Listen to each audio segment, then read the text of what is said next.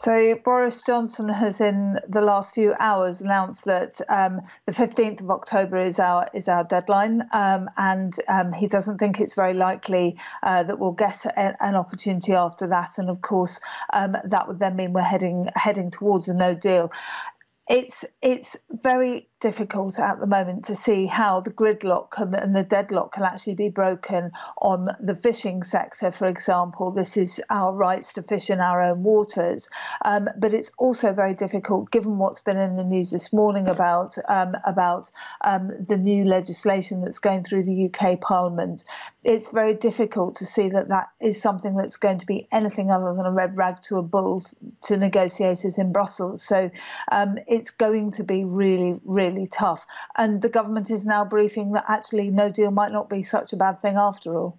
It's hard to tell whether that is a game of bluff. And we've seen all along a very hardline approach from the UK government trying to come up with an agreement. But how damaging would it be to leave without having a trade arrangement with Europe? So if you look at UK's trade, it's not that much higher than it was back in 2008. In fact, it's in value terms, it's slightly lower. And if you also look at the point I made earlier about regional supply chains, Europe has been increasing its intra-regional trade exclusive of the UK for the last 4 years. So we've seen an annualised growth in intra-regional trade in the key supply chains that the UK operates in.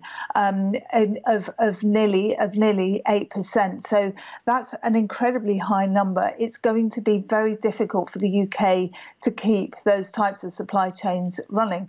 You also have to think about the effects for the UK of independent trade policy. US strategy, as is well known now, is increasingly coercive in the trade space and tends to exclude one of the major export markets that we've been trying to grow since Brexit, which is China. So we're in a very difficult position. It's very difficult to see that this can produce an immediate or positive outcome. But I think what the government is actually hoping at the moment is that because it'll be a blank page, we can then make up our own rules.